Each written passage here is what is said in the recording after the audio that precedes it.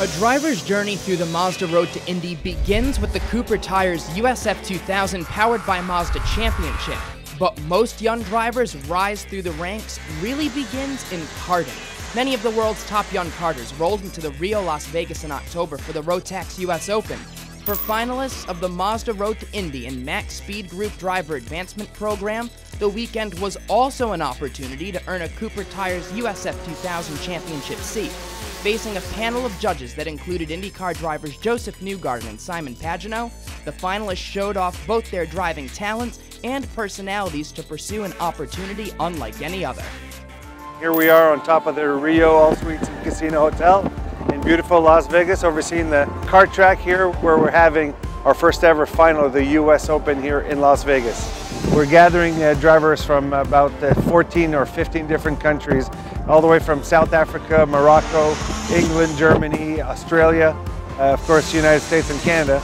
And these guys are competing here to be crowned the first ever US Open champion. The goal of this association with Mazda Road to Indy is obvious. When they talk about Mazda Road to Indy, it's the pavement to make it to the Ultimate Series in the United States. It seems that there's a certain thrill and certain adrenaline that these drivers are looking for, and most of all the Europeans and outside of the United States want to live the American dream, and hopefully we'll be able to crown some of our champions here and show them the way to open wheel racing in the United States. It'd be such an amazing opportunity to be able to test the USF 2000 car. It means so much to me. The ultimate goal is IndyCar. That's where I want to go. So whatever can get me to IndyCars, I'm 100% willing to do. I like the racing very much in America because it's all very nice, the people are nice, the racing is cool. I like it. The opportunity definitely means a lot. I haven't had a whole lot of car opportunities. I've been karting for 11 years. But it'll definitely mean a lot. Get to meet people on a different side of racing.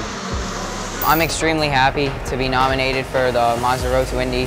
Something that I've been hoping for a long time, to get a chance to drive a race car. There have been some very, very talented drivers such as Spencer Piggott, Patricio Ward, and some other great drivers that have been currently working their way up. I'm very honored to be chosen as one of the 12 finalists and hopefully get my opportunity to attend the Mazda Road to Indy test. We're all here to have some fun and drive and learn from what we're doing here.